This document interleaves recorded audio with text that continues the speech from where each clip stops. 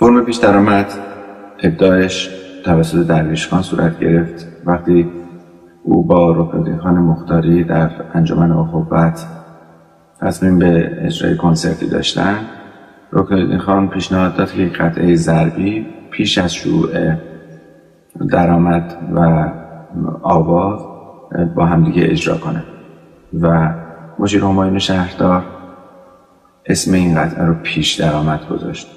قطعه‌ای که قبل از درآمد نواخته میشه، به گوشه های مختلف یک دستگاه میپردازه و به صورت ضربی هست و درویش خان هم اولین پیش درآمد رو ساخت و اونها اجرا کردن. بعدها هم درویش خان و هم رکنالدین خان هر دو پیش درآمدهای بسیار زیادی رو ساختن و به یادگار مونده.